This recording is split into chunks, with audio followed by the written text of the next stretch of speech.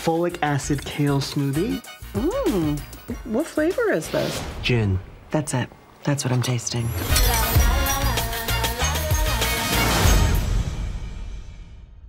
Sounds good. Good evening. My name is Nigeria Chambers. I'm from Big Go Belt Media, Allen and Matt. It's a pleasure to talk to you today, and congratulations for season 2 of Loop, returning to Apple TV Plus, April 3rd. How you two doing? Good. How are you? Nice to meet you. Good, good. Nice to meet you too. Listen, I'm not going to suggest this is like the best means of spending your spare time, but just in case you might have been doing some things I do typically, you go down that Reddit rabbit hole. Have you heard this theory about how Severance and Loop is connected? No. No, I want to hear it. I want to hear it. This is wild. So you know, after today, go down and go look this up yourself. So they're basically saying Adam Scott's characters are connected. So they basically say that John Novak is like the original Severance of Mark Scott. If folks are going deep into it, I'm like, wow, like I'm really buying into it. But yeah, when you do get some spare time, go check that out. I love that. I need you all to do me a favor now and ask the PR team to give you my contact and whoever is responsible for the soundtrack to make sure they send this to me, okay? I'm just, as fun as this show is, I'm here for the music. I could just be here for the music alone and have so much time. Is it easier to clear music being that this is an Apple show, or what is that process?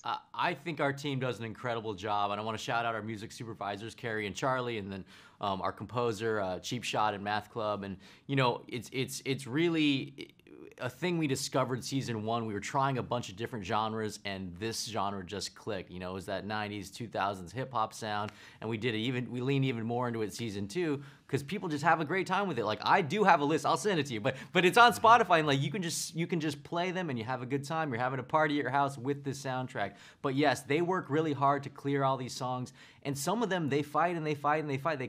Some of these songs have a million writers, and you have to clear it with all of them. You know, sometimes the writers have passed away and you're dealing with their estates. So that is a real job. Like DMX, I would assume. Exactly, yeah. And so you're just calling and calling and calling, and you know, and we often have a bunch of different options we pick from them. But yeah, I'm really proud of the music, and we feel like it really gets the spirit of the show across. 1000% agree. And then if you don't love that, then it comes to fashion. For now 2 seasons, just top tier. Definitely give flowers and shout out to the folks that make this happen. Oh yeah, our costume designer Kirsten Mann is incredible, and I think she and Maya, who are both like incredible artists and like know a ton about costume, work together to sort of like really put Molly's look together. And I think every time she walks onto set, everybody basically like cheers. It's like every day, like that's the most exciting thing that happens to us, because like what did they come up with, and what is Molly going to be wearing? And by the way, like Kirsten and she like Nicholas's outfits kind of match Molly's sometimes. Yeah. Like she's just thinking about it at just like every single level. Even Arthur, the way his pants like are pleated, like she really like knows who these characters are, and we talk with her a lot about who they are, and she just is able to like put them in clothes that really like push forward their character, and it just makes our job so much easier. Yeah, and she puts a lot of story thought into it too. Like we talked about it before season 2, Molly's journey as a character. In the beginning, you know, she slept with John at the end of season 1, and she's trying to go on this wellness kick, purification, live life more simply. So you'll see the first few episodes, Molly wears a lot more white, neutral colors, not as colorful. And then over the course of the season, as she comes back into her own, a lot more color, a lot more vibrancy. And that's all Kirsten thinking ahead, planning for the whole season. And you may not notice it consciously, but subconsciously, we feel like little details like that do help. And last question here, because on the opposite end of this conversation is Meagen Fay having the funniest and most hilarious scene of this entire season, being completely nude and being hit by a car. Just tell me, when that came about, what was the discussions, and we'll wrap there.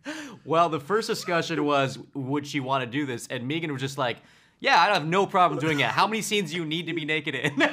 So that's her being game to just do it for the comedy and do it for the show. So shout out to her. But yeah, we love that idea when it came up in the writer's room. We're like, how extreme can we go with it? We did some CGI that you probably can't notice. So like there may or may not be a body double in some of these shots, but yeah, we thought it came out really funny, and Maya played it really funny, and all of the cast reacting is also one of my favorite parts of it. Like Joel, I think yelling, you know, like why? Like everyone's like, oh my god, and Joel just yelling, why is she naked? Like it's a lot of that all at the same time. If you go and rewind it, you'll hear all of the different ad libs that they're doing at the time. So it's a great scene. I was really happy with that.